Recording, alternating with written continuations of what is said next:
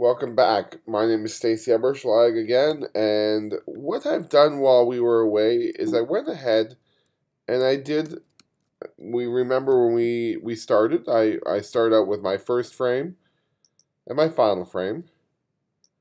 Then we did our high position. And in our last video, we did our anticipation. And I went ahead and did the remaining keys myself. So I have our push-off drawing, our sort of drawing that's going to help define the arc of everything between here and that top position that we did. Remember that. So it's just basically breaking it down so the arms have an arc, the legs have an arc, the body. And then from our top position, leading with the legs, following with the head, following with the arms, and then our stretch position, squash, and then the reverse angle, and then the recover. So I've done all these positions, and I'll just flip through them once or twice. And now they need to have timing and spacing put in. So I know that between here and here, the anticipation, I'm going to need a bit of time. So I'm just going to Shift plus. And I always make sure that my frames land on odd numbers. And when I say odd numbers, I'm on 11. You can see that's an odd number. If I were on frame 10, that's an even number. So Shift plus, put it on odd numbers. I'm going to spread these out.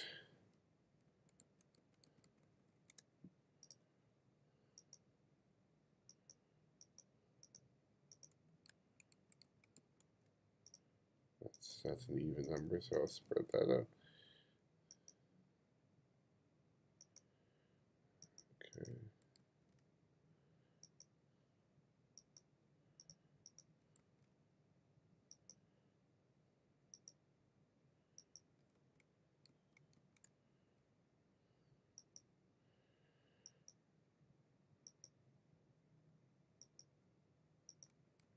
I'm just going to spread them out a little bit more.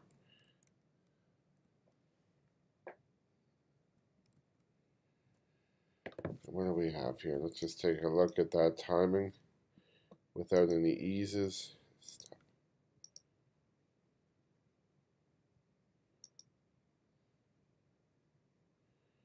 Okay, I can live with that. Now let's go ahead and put our in-betweens in. And we'll have a little bit of eases. I'm going to ease out a little bit, just a little bit.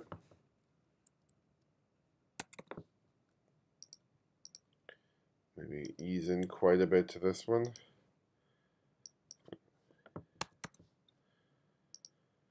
And there's going to be no eases on that. I'm going to ease up to here.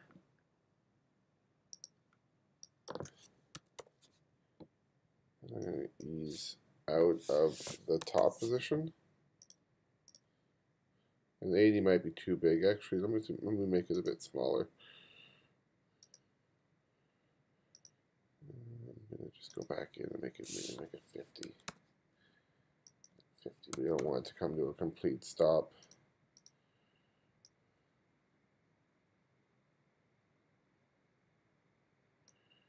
And that's something in between.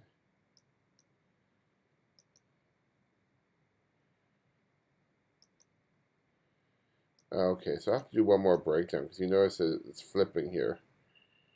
So let's just put those beside each other for the time being.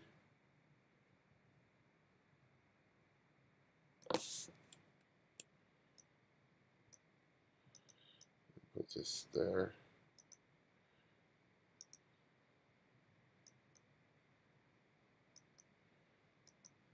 And settle up.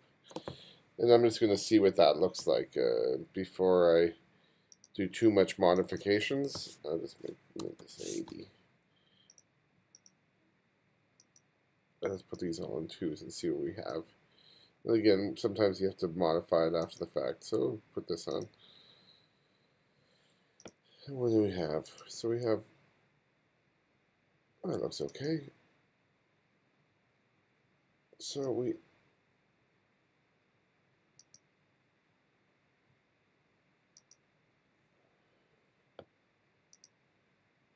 now we have a jump.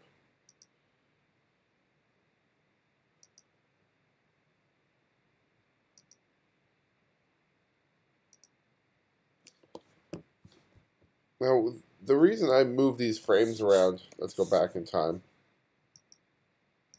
is we cannot in between facing this way and facing this way.